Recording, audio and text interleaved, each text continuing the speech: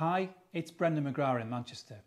I want to tell you a little bit more about the upcoming International Tracheostomy Symposium, which we're going to deliver live, virtually from Manchester on the 7th of October 2021.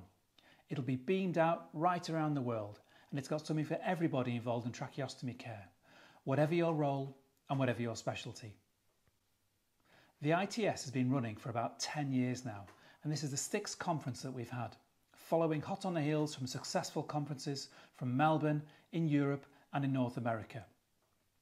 The ITS has got a varied programme, and first up we're going to put patients front and centre of what we do.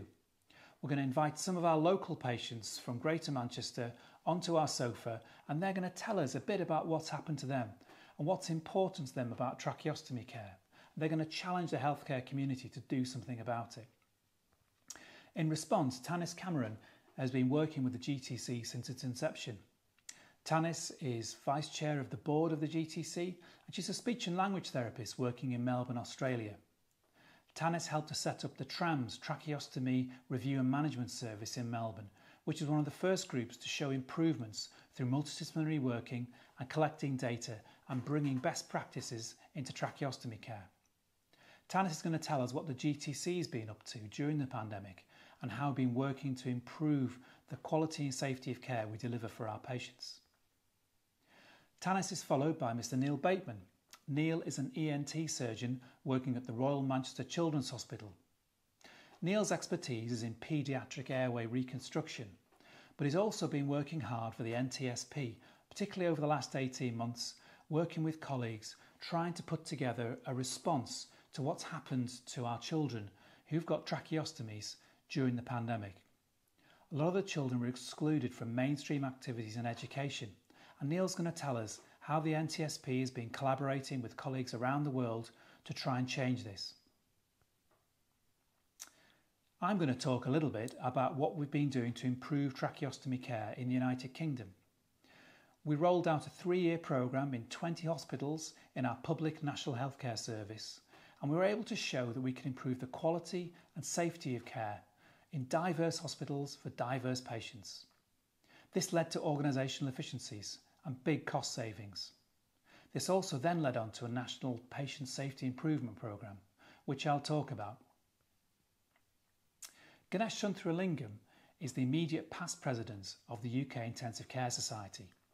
Ganesh is an intensive care consultant working down in London, and he was at the sharp end of leading the response to COVID from the perspective of a national body. So Ganesh has a unique insight about what was happening in this country and all around the world, and how that translated into an impact on our intensive care services, and particularly patients and staff having to work with an unprecedented surge in patients with new tracheostomies. Phil Duncan is head of the National Patient Safety Improvement Programme at NHS England. Phil was responsible for taking some of the work we'd done in showing what best tracheostomy care looks like and translating that rapidly into a national programme that was rolled out across the many hospitals in NHS England as part of a response to the COVID pandemic and the surge that we were expecting. Anusha Gupta is going to tell us what happened to her. She unfortunately became ill with COVID at the beginning of the pandemic and ended up on a ventilator, on ECMO, and then had a long wean with a tracheostomy. Anusha has a unique perspective on this because she's a healthcare professional herself. She's a GP, but also has this first-hand experience of what it's like spending long periods of time on an intensive care unit trying to get off the ventilator. Anusha's going to tell us about her problems, talking, eating, drinking, and those slow steps towards full rehabilitation, which carried on after she left hospital. The MDT that helped Anusha are also featuring. This is Barbara Bonvento. Barbara is our respiratory physiotherapist who works on the critical care unit, and she worked closely with Anusha, mobilising her, rehabilitating her and getting her back on her feet again. Andrew Bentley is Professor of Respiratory Medicine and Intensive Care Medicine working on the ICU in South Manchester. Andrew leads our long-term ventilation service, and he helped to tailor the weaning programmes for all of our patients who had long-term tracheostomies.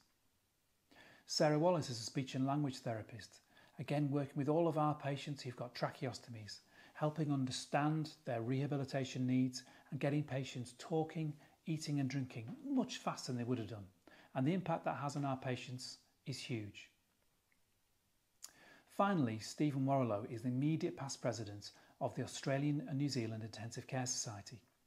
Stephen again has first-hand experience of what it's like trying to manage our systems in a pandemic. Stephen's an intensive care consultant working in Melbourne, and Stephen will bring his experiences of what it's like trying to improve care and manage a service in his hospital, plus all around that corner of the world.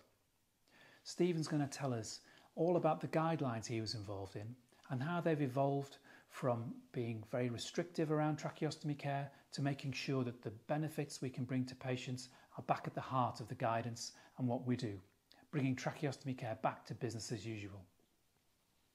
So that's the first session at our ITS6 conference. We think there's something there for everyone. We look forward to seeing you there.